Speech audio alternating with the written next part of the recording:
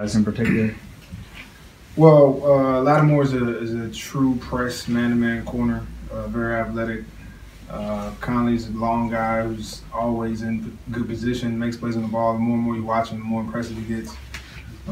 So, obviously they've been the starters this past year, really good season.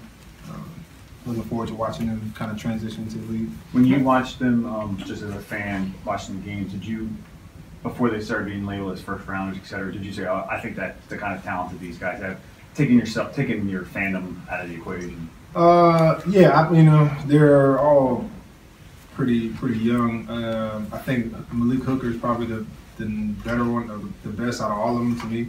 He was the one guy within 3 games watching him. I'm like, okay, he's gonna be a high commodity. Lattimore, I think everybody saw his athleticism, and as the season went on, the consistency that he played with obviously kind of vaulted him.